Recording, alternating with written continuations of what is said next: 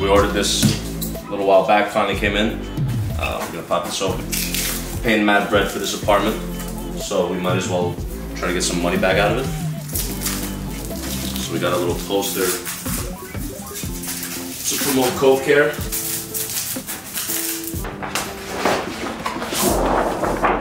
Bye.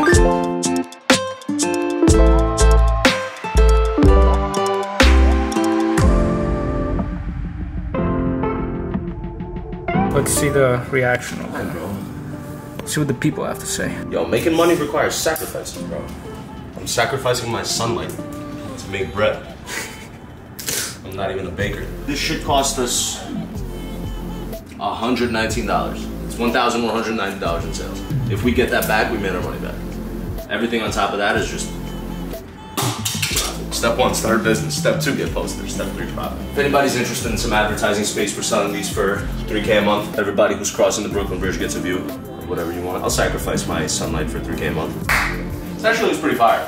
It's not like blocking out a lot. Yeah, it's not bad. I feel like I need some masks. I mean, if you do, you should visit covecares.com. Should I use code BK as well? Yeah, for sure. It feels pretty nice. I mean, it's not like a sports car, but $60. You should get it like a sports car. It's definitely not that much. I didn't care about the money. I told him I'll pay whatever I need to pay, but whatever, it's my first car, my rookie car. Maybe my next car will be. What do you think the value of this car is? It depends how you perform. If you weren't to finally stop selling Doji, you know, it could be 2x quick. So stupid. So stupid. Bro, I put in 5K. It's almost 30 now. Can you imagine I put like real? I mean, I would never put real money into Doji, so I don't feel regret. I'm just saying, like that's. Well, you only put in money because I told you in Tulum. I mean, that's true. No, you guys were just like on the hype train, like always. So I'm like, okay. No hype train, bro. At that time, I believed it. When it started. No, you just knew that that's when Robinhood halted trading for GameStop. Yes. And you were like, oh, the degenerates are gonna go buy some Doji. Yeah, exactly. So sick. No, this is my official car right here. It's 1, 2. Bro, that is fucking beautiful. by the way, guys, just so you know, this background with all the fans, it's not Photoshop. It's not. It's real. It's a pretty real background. It's pretty sick. What is this, Orlando Magic Stadium?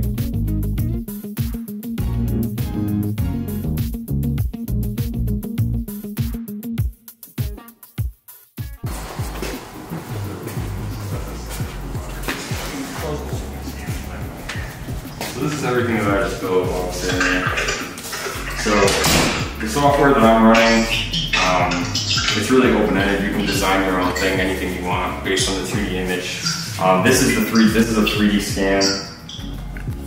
So like I said, I'll show you like live. It's just easier for me to I can pull the images and run it on my simulator. That's a 3D height scan that's incorporating in luminance data and grayscale image. That's the combination. This is filtered. This is height contrast. So this is something that a 2D camera wouldn't be able to do because it can actually see the deviations in height. So if your car is going like this, if there's divas, scratches, anything along those lines. Now you have a graded card in under a minute. That's the whole process. Yeah, If you create a system right here that I'm talking about, I mean that could be that's $1 billion company right there. 100%.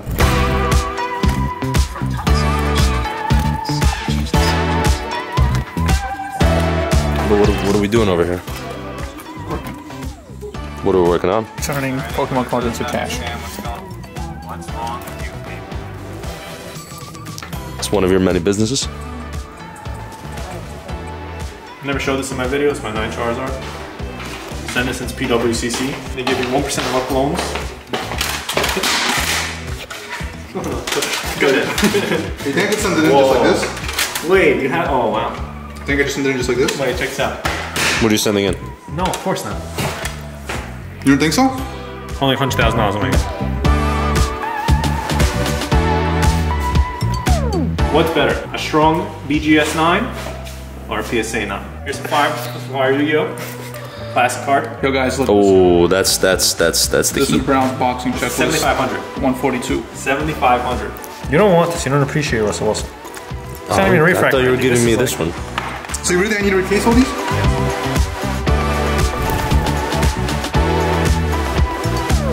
Let's see what the boys are doing. Can you stop talking and give us a fucking bonus? You're down 200. Bro, I just got here. I'm already down? You're already down 200. Yeah, we're going big or going home at 10 bets. Yo, Carlos, we're losing money fast, bro. Quickly, come on. Enjoy it while it lasts. We're down 4,000. Bro, come on. I didn't even like get warmed up yet. Bro, come on. Oh my god! Bro.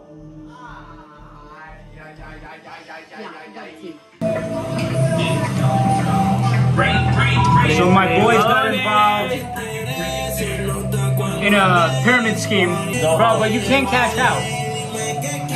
Not yet. When it goes to exchange, it's gonna be 10 times more. Then we can cash out. Yeah, but you know what I got? Where the real money be at. Carlos, I don't know why you decided this is a good idea. Carlos, why'd you drag me into this? So all or nothing. Carlos, what are the times Monday? So your guy... Oh, that's personal information, yo. You can't look at that. It's sensitive. It is? Let me see. So how did you meet Master P?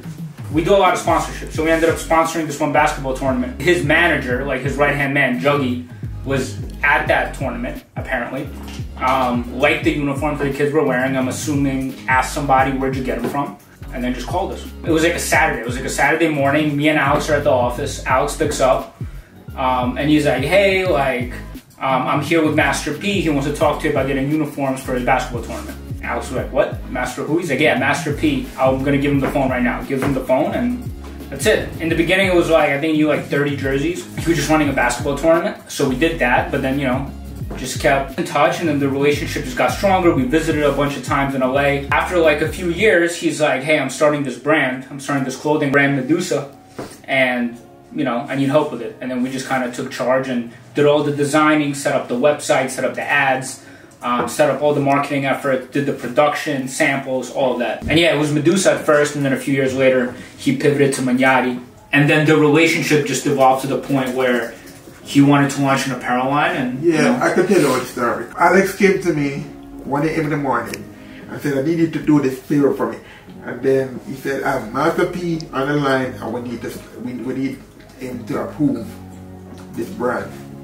So I said, okay, I do it. I did 10 designs. The relationship built because he showed Master P, and Master P was like impressed. Was very inspiring to see him wear my stuff on everywhere. Like, yeah, he wears it every day. That's the only thing. Yeah, but that Medusa started a movement. You know, when he wore that hoodie on the Breakfast Club. The Breakfast Club, it was like.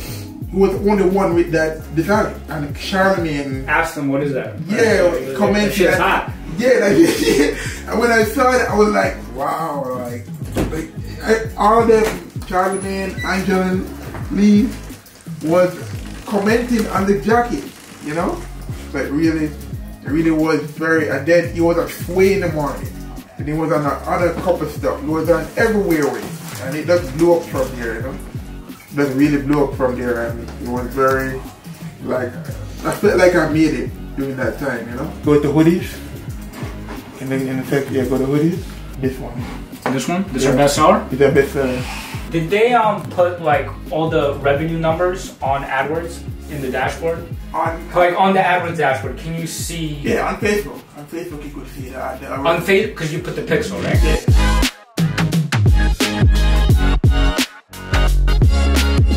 The most powerful thing on Facebook is the lookalike. Yeah, the lookalike. That's the most amazing thing. You literally can take your customer base or your followers, you upload them, and now Facebook just finds everyone just like them. Yeah. Everyone just like them, and you can just target. You could spend $50,000 on Facebook and just earn $1,000. He bought me a $4,000 Mac, a $4,000 laptop, and you're spoiled. We buy you a $4,000 Mac, Master P's buying you a $4,000 Mac. So like his baby. His accountant called me and was like, oh wow, it's serious. His accountant called me and said, whatever computer you want. So I chose the modest MacBook Pro. I chose the entry-level MacBook Pro. And the guy went on Amazon and chose the Mac Store one. So I'm like, do you want this one? I was like shocked. I said, I want to say no, But I said, I mean, yeah, that's fine in a humble way, and then he ordered it, and then in 2 days I got it. And I was like, damn, you know. But that was a real thing he did for me, you know. I feel that people, they hate on it too much. I had to really, people like random people. And who gives a fuck about random people? I know, you're right.